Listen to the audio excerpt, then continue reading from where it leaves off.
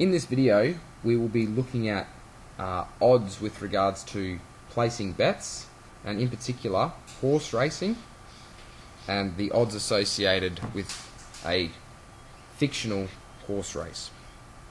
Now, the question reads, and I've called it example for beating the odds because that's assuming that you actually win the bet. In a horse race, Equine Eddie pays out at odds of 23-2. Determine the total amount in which a person would receive if they were to place a $35 bet on Equine Eddie and won. So what we're given in the question is some odds and a monetary value regarding a bet of $35. What I've done firstly is I've made a note with an asterisk, and I've just written, just to refresh your memory if you've forgotten, that these payout odds of 23:2 means that for every $2 bet, $23 is won, assuming that your bet won, or assuming in this instance Equine Eddie won the race.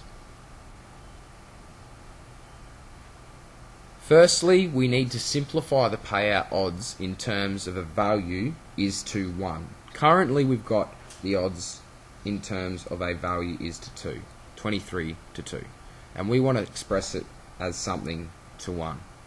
Now to do that, we need to divide this left hand side, the 23, by 2, because to get the right hand side to 1 we need to divide 2 by 2. If we divide 2 by 2 we get 1, and if we divide 23 by 2 we get 11.5. Now what I've suggested is that these two ratios, or these two payout odds, are equal, or they are the same.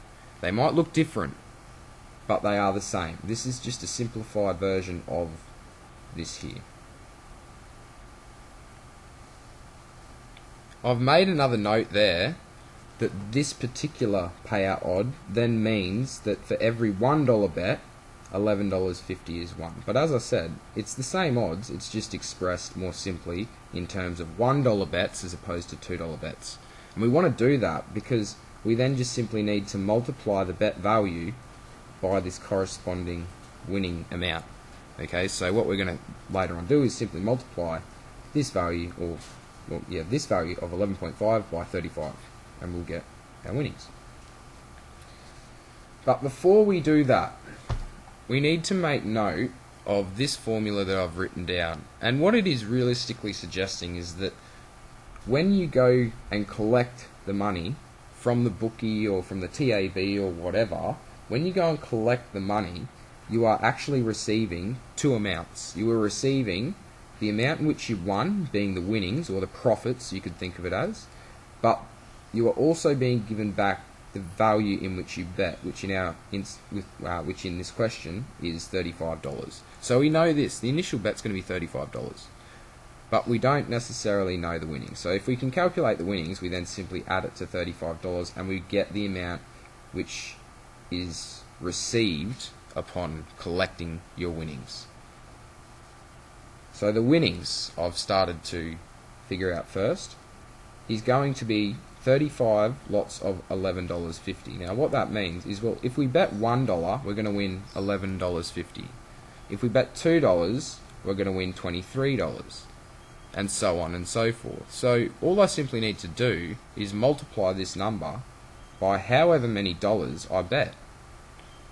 Now if I bet $35 I need to multiply this number by 35, in which case I need to multiply this number by 35, which is why I've suggested 35 lots of $11.50, which is 35 times $11.50, which gives us $402.50.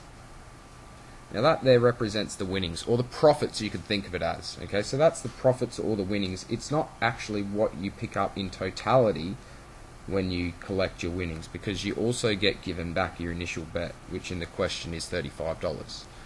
Now that I've got these two values for the initial bet and the winnings, I simply just need to add them together to determine the total amount received upon collecting the winnings, which is equal to 35 plus $402.50, which equals $437.50.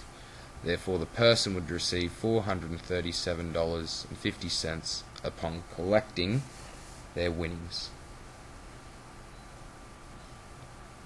Now, it's just make another note before we finish up that this here is not representative of the profits.